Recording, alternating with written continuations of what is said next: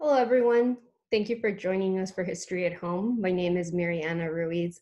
I'm the architectural historian for the Nevada Preservation Foundation. I'm here to kick off the events and to give you all an overview of the Hugh Taylor archives on our website. Before we continue, I want to give you a quick overview of Hugh Taylor and his work. Taylor's career began in the mid-1940s in Los Angeles while he was working as an architectural draftsman at the time. It was there that Wilbur Clark approached him while he was doing some work with fellow developers in the city. He was approached, and Wilbur Clark was impressed with his work and offered him a job to come to Las Vegas and finalize the Desert Inn Casino. Hugh Taylor relocated to Las Vegas in 1949 to finalize the Desert Inn Casino. On our webpage, you can see a photo of Hugh Taylor that was taken right after the casino was finalized around 1950. And this is where our story begins. So before we move on, I just wanted to give you a brief overview of that. Once you're on our webpage, nevadapreservation.org, to see the archives and all the associated exhibits, you will have to go into our programs and services page on the top of the page here, under preservation services and under Hugh E. Taylor archives. So when we go here, this is where you'll be able to see the landing page. Here we have a background of the collection, some information about the collection, and the support provided to us by the Las Vegas Centennial Commission with grant funding in order to digitalize all these records. Nevada Preservation acquired the collection in 2014. We acquired over 5,000 architectural drawings of commercial and residential architecture donated by Hugh Taylor. Among these drawings, we have really important, historically important buildings in Las Vegas in Southern Nevada, including a renovation of the Moulin Rouge. We have drawings for the Sunrise Hospital. We have the Diplomat Apartment Building, which at the time was known as the Wilbur Clark's Palm House. As it was commissioned, we have Showwood Bowling Alley, and we have hundreds of custom and track homes that were created across the valley, including Paradise Palms. We also have a handful of projects in Los Angeles as well. In addition to that collection of architectural drawings, we also have photographs and ephemera from Wilbur and Tony Clark from their estate. The documents that are found in this collection, they include some of the early documentation of the Desert Inn Casino, as well as the homes in the Desert Inn estates. The photographs include images of very famous celebrities and characters of the time, including Mo Dalitz, Elvis Presley, and Richard Nixon. We have some ephemera material like menus and brochures from the Desert Inn Casino as well, and a few other personal items from Clark as well. A lot of this material hasn't been sorted through or archived yet at the moment. That's one of the projects that we're currently working on. A lot of this material is going to be part of the Hugh Taylor archive because it has a lot of supplementary information on the career of Hugh Taylor. So please, we'll keep you posted on how that develops throughout the year. The physical archive, so the 5,000 drawings plus drawings, were digitalized, they were scanned, and they were rehoused with the support of the Las Vegas Centennial Commission through the Las Vegas Centennial Grant Program. That grant program is funded through the purchase of the Las Vegas Centennial license plate, which you see here on the site, which helps support historic preservation initiatives throughout Nevada. So we're very grateful for that support from the Centennial Commission. The physical archive has been transported and rehoused at the Nevada State Museum, and they are available to the public upon written request. Written requests for educational and research purposes. They're definitely available to the public. But what we have here are those digital records. So you can come on here, search for the material that you need, and then reach out to the State Museum to see those drawings in person. That would be the best way to really go about it. Okay, so let's take a look at all the information that we have here. Again, on this landing page, we'll find all the resources that you need. Let's take a look first at the online archive. So let's open this portal. The online archive is linked to our Past Perfect database that we have in the office. This archive basically is just that digital collection online for everyone to see. When you come on this landing page, you'll have a few options to search. You have a keyword search, search terms, advanced search features, and then you can see random images or just jump into the archive themselves.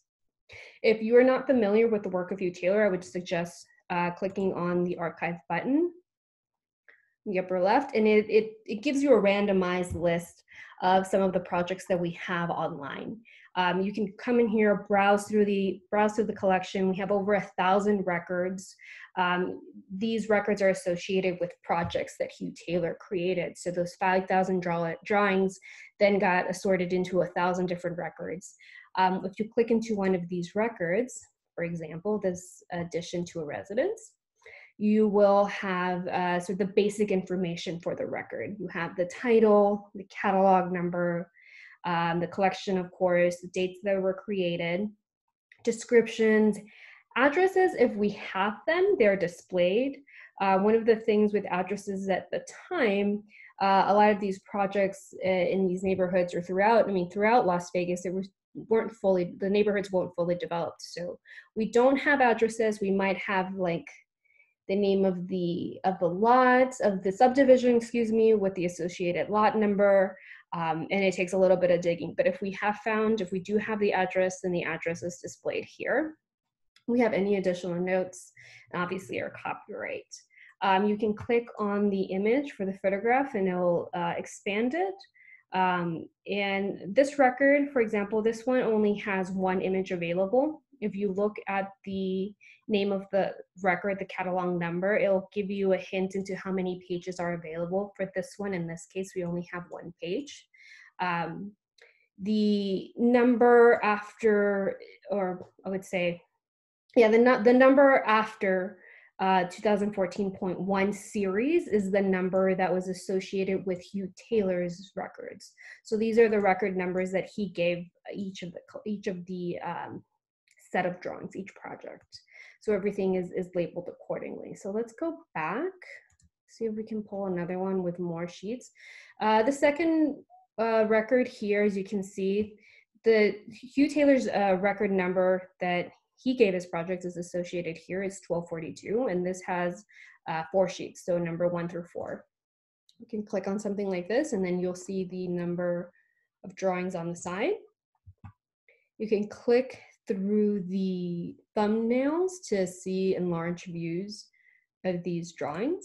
You have, for example, this one is a foundation plan. You'll have the first floor plan. Here we have the exterior elevation. So we have the street elevation, we have the rear, and then the sides, and then we have the plot plan. The plot plan is usually where we can get a hint of where this particular building was located. So you do have something else. And then you have a lot of the details. So Hugh Taylor at this time was, I believe in all his projects, for the most part, was keen on designing all of the cabinetry, all of the storage, all of those really neat built-ins that the house requires. So all of that will be detailed in the drawings if they are incorporated there. So this is an example. Let's click on the keyword search. The keyword search is good if you already have an idea for a certain criteria. You can click on the keyword search, and it's basically just more of a randomized, well, not randomized, but let's say it's just more of an overall search through the records. The search terms, we are still in the process of adding more search terms through for each record. So for example, if you know of the person that you're looking for, the original name of the client that commissioned Taylor, you'll be able to find that here. So for example, Antonio Morelli was a client. You click on Antonio Morelli and his record populates. Other search terms that were associated with the records will be found here. So for example, if you know that this is a commercial building, you can click on commercial building and it will take you to records associated with commercial buildings that are tagged commercial buildings. Again, we're still in the process of adding all these tags to over 1,000 records, so please bear with us. If you can find something, reach out to us and we can help you search. The advanced search feature is probably the best way that you're going to find information here. You can search by all of these categories. So you have title, subject, creator, object name, people, place. We're trying to break it down as much as possible to make this very user-friendly and to make all of our records accessible. So if you have, or if you maybe don't have a good idea of a precise record that you're looking for, maybe you can go on here and put in different search terms to populate a record. We've added a little description here at the top to help you. Again, if you're looking for, let's see, search the place field here for an address, a street, or a neighborhood associated with the project that you're looking for. You can search for people, again, Antonio Morelli, if you know the name, or you can do specific search terms for a property. If you know that property has a bomb shelter, for example, then let's click the search terms and search bomb shelter.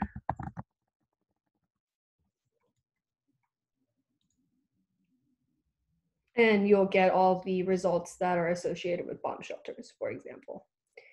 Let's see, let's remove bomb shelters and type in for place Paradise Palms. Let's see what we get. We get all the associated records that are tagged as Paradise Palms. So this is a better way of searching the archive. If you are looking for something particular, something precise, the random image tab at the top, it randomizes all the images that are available in the archive.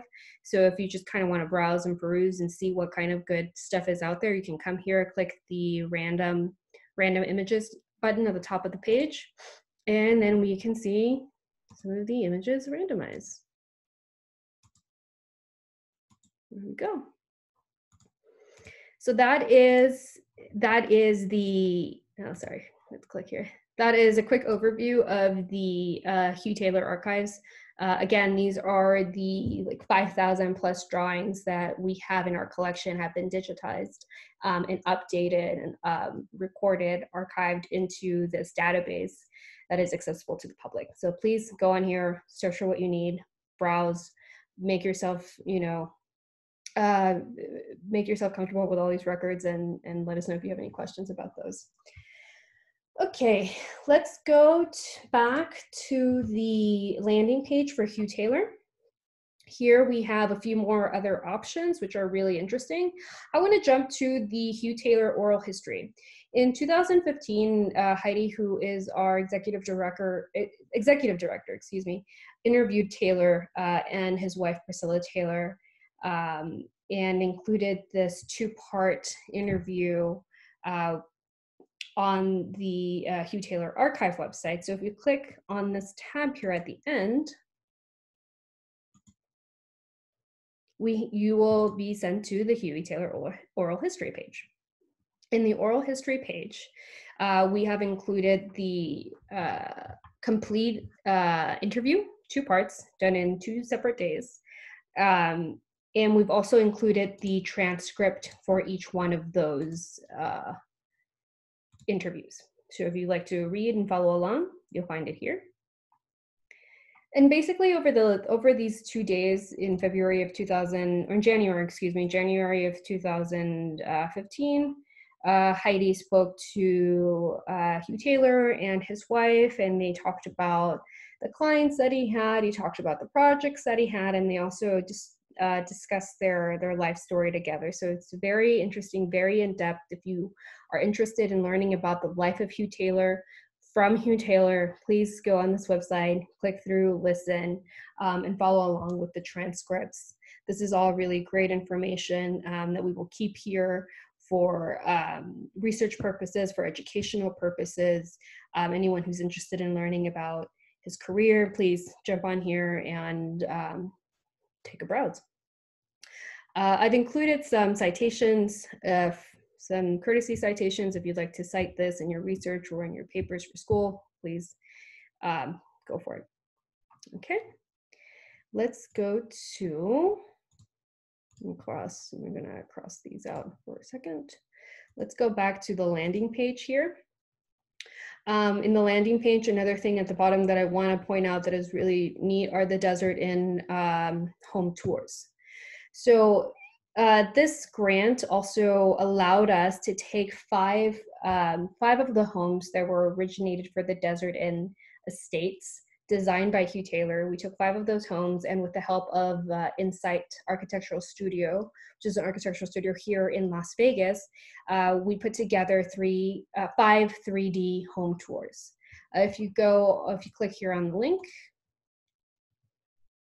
let's see, it will take you to the landing page for the home tours.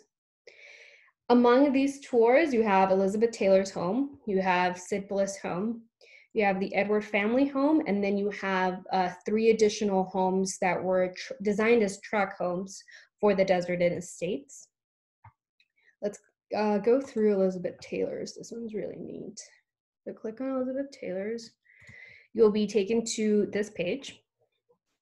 We have a rendering of the plan, and each one of the sections are labeled with these bright orange numbers. If you scroll down, we have a little blurb about Elizabeth Taylor and her husband Eddie Fisher when they purchased the house. It was actually designed as a tract home for the Paradise Construction Corporation in 1958. Elizabeth Taylor ended up purchasing this particular model, and we are showcasing it here for you. So again, these numbers correspond to interior or exterior views, depending on the location, interior or exterior views of the home. If you click on each number, so for example, number 1 will be the exterior view, you will get a panel view. Okay, yes, cookies, okay, we get it. You will get a panel view of the home, of the exterior of the home. Again, a 3D rendering of what the home would look like. Click here. It's a 360 view. I mean, this part, we want to ignore that part. Let's just stick to this. You have a 360 view of the exterior. If we go back, let's click on the second one, which will be the entryway.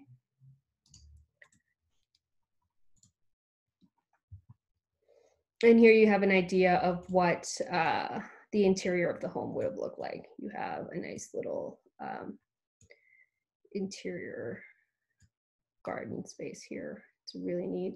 You can see a lot of the built-in planters that Taylor was known for. Turn this around, you can see 360-degree views of this house. Let's close that end. Again, you can see number 8 is living room entrance. Click through there and we can have a different view of the living room. And there we go.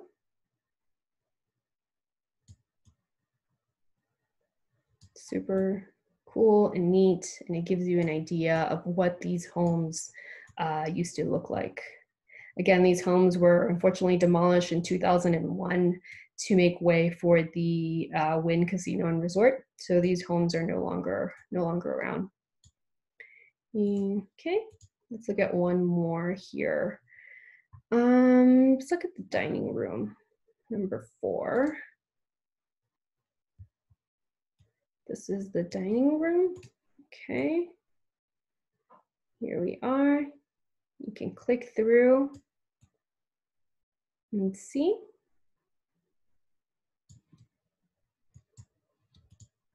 And so forth and so on. So you can come on here, check out all these incredible 3D home tours that we've put together. Again, that's not the only tour that's available. Let me move this over here. Some of the other home tours were the Sid Bliss home, and then you have the Edwards family home. And each home will include a plan rendering of the home.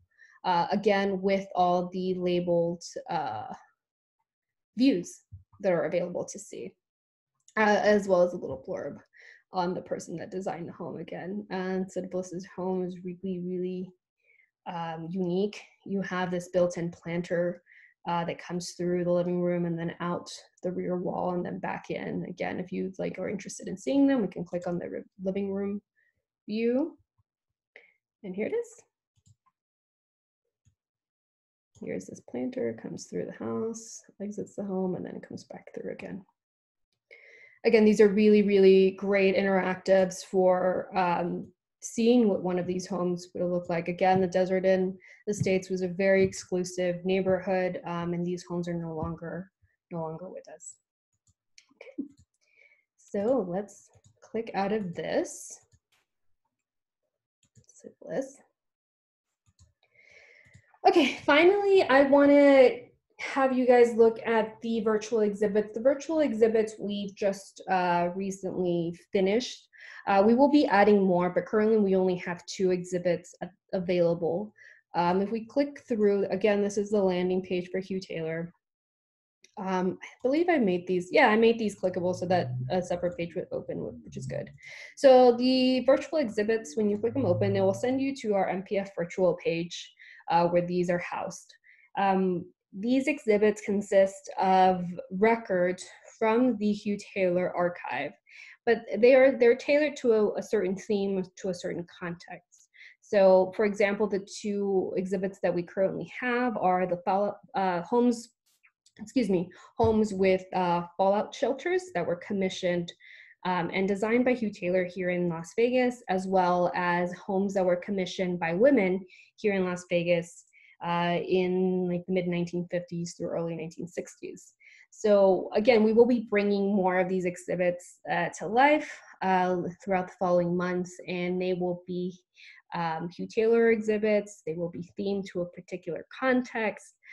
These are going to be really interesting to see. So let me go through and click through the fallout shelter one with you.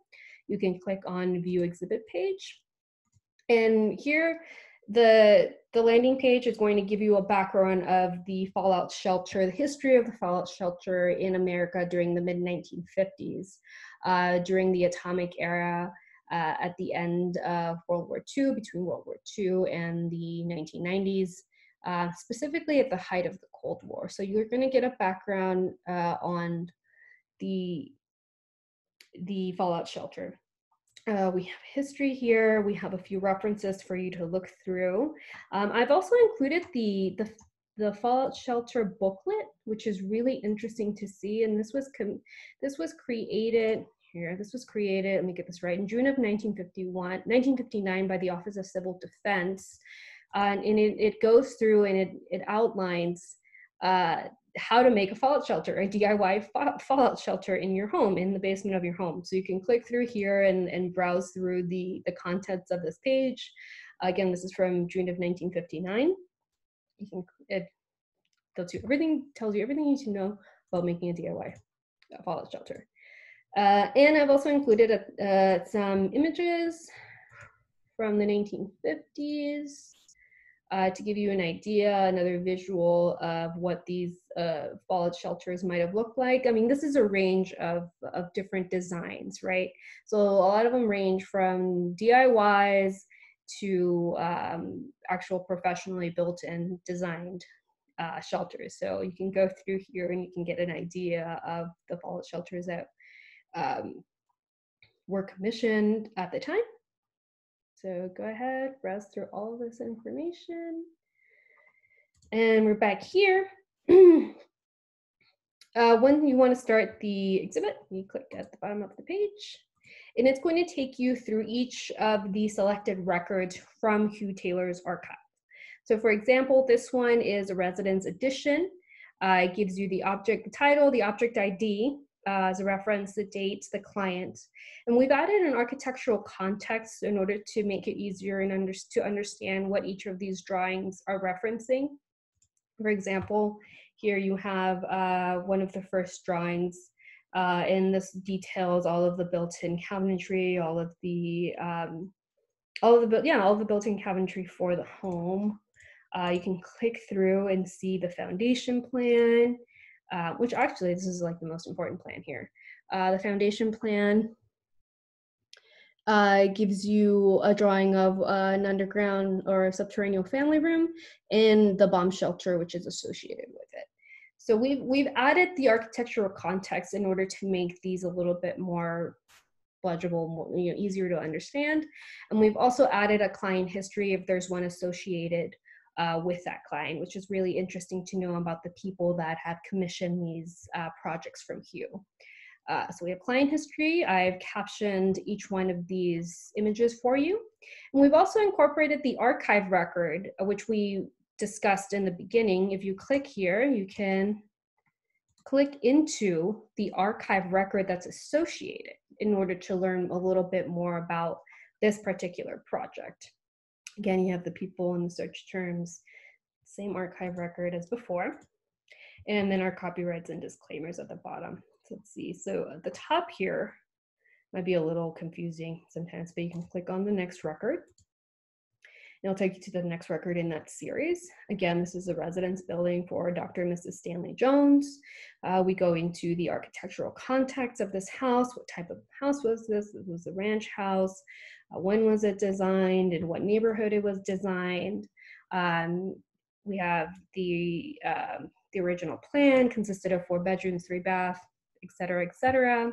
We go into a little bit of information on the subterranean fallout shelter for this home. Particularly, this one consists of 380 square feet, and it tells you that all the amenities, the built-in amenities that it had. So this one, for example, came equipped with 3 bunk beds, a fold-out table, a sink, chemical toilet, closets, freezer, all the necessary amenities that you would need in case of a catastrophe. So if we click on one of these images, you will see the underground family room, and then the fallout shelter is located here at the rear.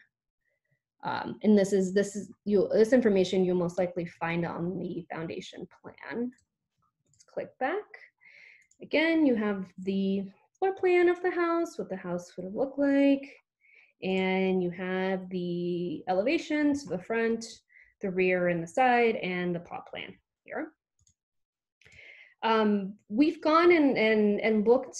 I've searched through the records. If the house has an associated address, we've researched it, we looked it up, and we've gotten Google Street View images of it. So, for example, this is this house. As you can see, it's gone through an addition. This is not part of the original design, but Hugh Taylor's original home is still there. You can see it's this part. So if the house is still around, if it hasn't been demolished, I will go through and search through the assessor records and try to find an address to link this house to. And we, again, with the client history, we want to make sure we look into these clients just so you have a little background history of the time. For example, this client was Dr. Stanley Emery Jones. He was an active resident of Henderson, Nevada for over 40 years. He was a dentist. So we have gathered all the information that is publicly known about him, and we've included it here. I've also included a clipping from the Las Vegas Sun from 1964 of Dr. Stanley Jones. So we try our best to go through and find all the associated history for the clients. So let's cross out of here. Cross out it here and here. And again, this goes the same, and I'll caption the images, and then you'll have the associated record, archive record for this project. So you can have a little bit more information. And again, you can go through and see each one of these records. Next record. Next record. And click through, browse, take a look at all the information, and get a good feeling for this house. This is a really interesting home. It's one of the most interesting ones that I've seen. It's octagon-shaped house. Belonged to Clark Hartwell, and still located up on the east side of Las Vegas, up against Sunrise Mountain. Still there. Then again, a little article about Clark Hartwell is here. background information on the client. If I find anything else that's relevant, for example, this particular record, I will add it here. For example, this house went on the market like late 2019, and I was able to find the aerial footage that was used to promote the house. So if there's anything interesting that we find or that I think that would help, I will include it here. And so that you can have a better idea of what these homes look like. So we will do our best to do that.